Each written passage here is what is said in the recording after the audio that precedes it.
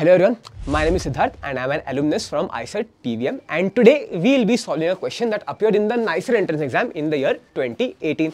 This question talks about a carom coin that hits the side of a carom board. We can draw the schematic diagram like this.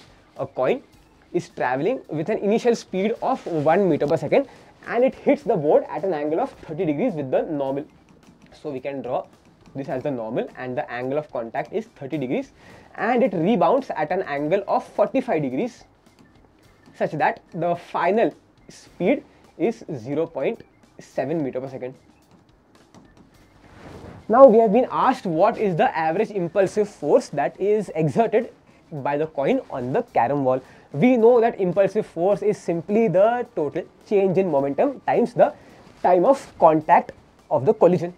Now, since the carom coin hits the board at a slight oblique, only the momentum that is normal to the plane of collision gets transferred. So, in order to find the change in momentum responsible for the impulsive force, we need to consider the normal component of velocity both initially as well as finally.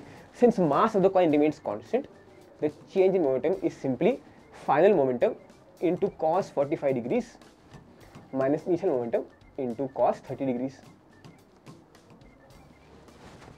We know cos 30 degrees is root 3 over 2 and we know that cos 45 degrees is 1 over root 2. If we substitute the values over here, 5 gram mass colliding with a final speed of 0.7 into 1 upon root 2 minus 1 into root 3 by 2. We get a value of total change in momentum of approximately 1.36 kg meter per second. Of course, we convert everything into SI units. Now, we know that the time of contact for this entire collision is 10 power minus 3 seconds.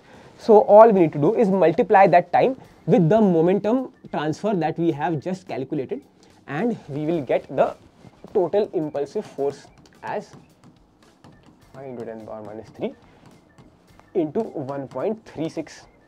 Approximately, this will come out to be 7 newtons, which is option C. That is the correct answer. Thank you for watching this video and subscribe to our channel for more such content.